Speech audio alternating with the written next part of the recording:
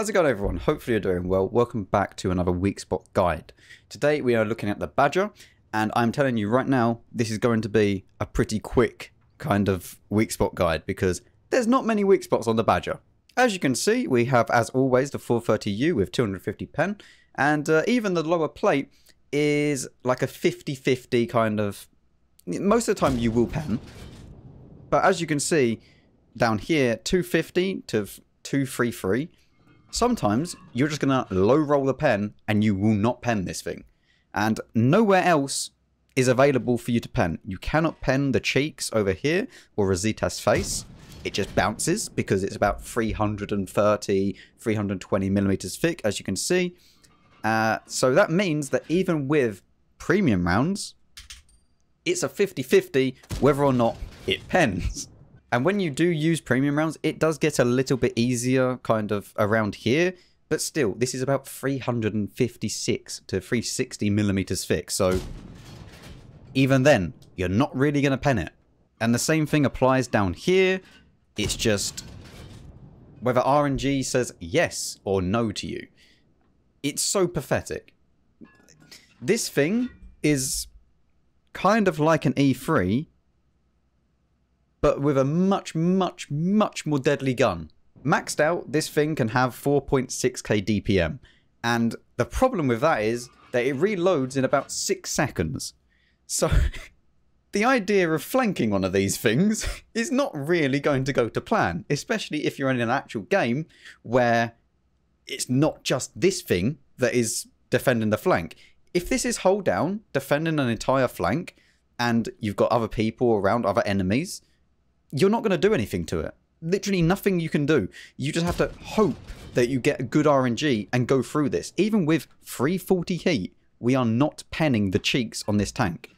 Of course, the lower plate is a pennable section, but most of the time, you are not going to be able to hit the lower plate.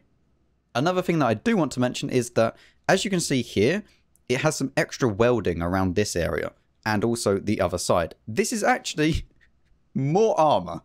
So you can bounce the lower plate because it really needs that. So if you are going to go and try and shoot the lower plate, make sure you go for the very middle, because yeah, that is how you actually kill one of these things.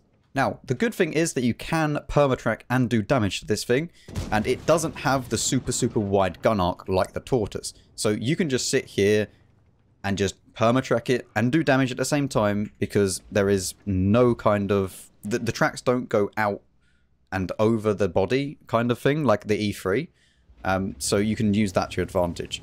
The sides on this thing are around about 100 millimeters thick at the back, and you're looking at around about 180 maximum for the actual kind of superstructure kind of area. So HE, if you have around about 105 and more, then yes, you can pen this. But the lower pen HE is not really going to work. Around the back of the vehicle, yes, you can pen it with HE because it is only 38 millimeters thick, and that is for the superstructure as well as the hull. Okay, so now we are in the E3, and as you can see, we have 295 millimeters of pen, which means that you can go straight through the lower plate, but we already knew that. But it's not a green pen marker on this side or on the cheeks. So you could high roll. Amazing. And because of the normalization with AP, it's a little bit less, so it's around about 318 millimeters thick, rather than it being a little bit more with like heat rounds and whatnot. So yes, it's possible to pen this thing with AP rounds that are around 300 pen. However, if you fire premium, you can then pretty much 100% of the time go through the cheeks, and you can also, most of the time, go through this kind of area here, but don't go too low because then you start kind of messing up and it can hit some really weird angles and just bounce somehow. So if you are going to be firing APCR at this thing, you can either go for a low plate because it's a 100% chance to pen, or you go for the cheeks and just shoot the clan logo every single time if they have a clan. Pretty much around there, you're good. So yeah, I don't really know what to say. Like, this is just stupid, to be quite honest. Yeah, and I know it's a slow tank. It doesn't move, right? It is a mobile bunker. It is only really, really good in certain situations. It is not like a chieftain where it can get into position and then use its turret armor and stuff like that. And I know that it's not OP in that respect. But just like with the E3, if this thing is played in the correct way that it's designed to be, which is a defensive tank holding down a flank, and it's hold down, there's nothing you can do against this. Nothing, unless you have those super, super high pen kind of TDs to counter it.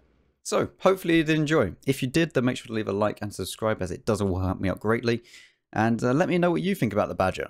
Obviously, it is not super, super OP, because it's only really OP in those kind of situations, like I've explained. But it should have weak spots. Like, let's be honest. Even the Chieftain and 279 have cupolas. That thing has nothing, just like the E3. Those types of tanks where they get into the position that they're meant to be in, where they're hold down and kind of just dominating that. Not to mention that the Badger gets 10 degrees of gun depression as well, because that's balanced. It really does make me wonder if they actually look at some of these tanks before they released Equipment 2.0. Because before then, the Badger was kind of just, doesn't really matter. Now you can stick a turbo on it, you can put HP boost on it, you can put all types of different things on it, and also the field mods. The field mods make this thing go 15% faster on all terrain and give it 30% suspension durability. Because that's balanced. I'm not saying it's OP, and it's not some type of unkillable tank. But if you're at distance, then it is. Anyway, thank you very much for watching, and I'll see you all in the next one.